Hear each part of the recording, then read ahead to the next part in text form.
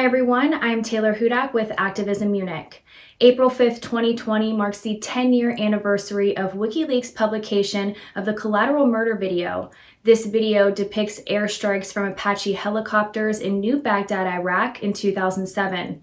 11 people were killed as a result of this attack, including civilians, even children, as well as 2 Reuters journalists. Take a look.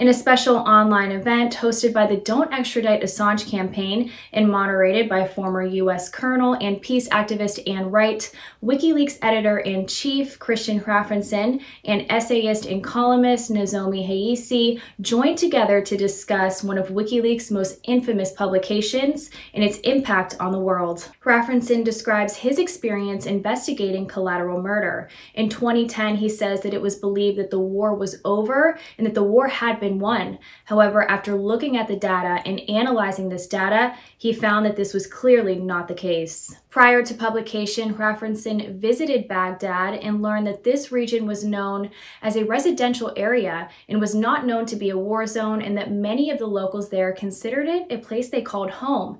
Now, once the Collateral murder video was released, the U.S. military did respond, saying that it only provided a partial picture of what took place and that the soldiers' behavior did fall within the rules of engagement. However, WikiLeaks proved the U.S. military wrong with the publication of the Iraq war logs in October of 2010. The Iraq war logs contained thousands of documents proving that many people were dying in Iraq, including civilians. At this point, it became clear that collateral murder was not an isolated incident, but a frequent occurrence. When reflecting back on this publication, Hrafnsson had this to say. What the Collateral murder video has done, in my opinion, is to firmly place that imagery of in the millions of people who have seen that video and will always be there. It has become iconic in a sense. It has now been an instrument that everybody will think of when they think about the Iraq war, or the Iraq invasion rather. So it has had a tremendous impact, and it will have an impact in the years to come. I believe that in the future, this imagery, which is not exceptional, it tells a bigger story about what happened in Iraq. It is symbolic. It defines basically the way that people will view the Iraq war. Nozomi Hayese shared a similar sentiment when describing this moment in history, saying that it triggered a very public debate about the war in Iraq. Furthermore, these publications revealed the roots to many of the problems in the West, and specifically the imperial mindset. It was whistleblower Chelsea Manning who revealed this information to WikiLeaks, therefore allowing for the opportunity for real change to ensue.